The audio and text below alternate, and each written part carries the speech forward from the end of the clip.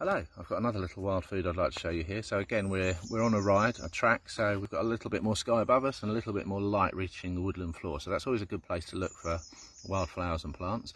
And if we have a look down here, we can see this towering, what will soon be a flower spike. The flowers are just forming, and this plant is called Bugle. In Latin it's Ajuga reptans. You'll find it in lots of wild food books, and it's usually described as having a cress-like flavour. I don't mind cress, however, in my experience, I suppose it is cress-like.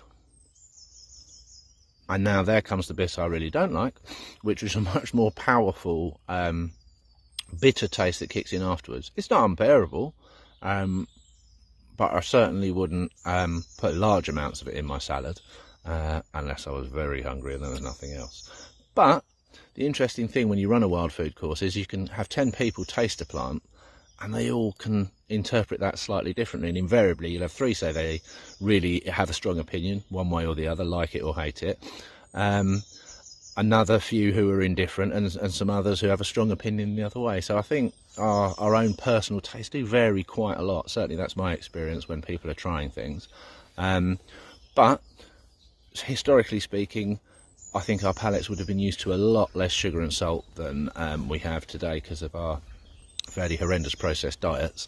And I think we would have been more used to bitter flavours because when you look at a modern diet, there's not a lot of competition by companies trying to make stuff more bitter to make it more desirable.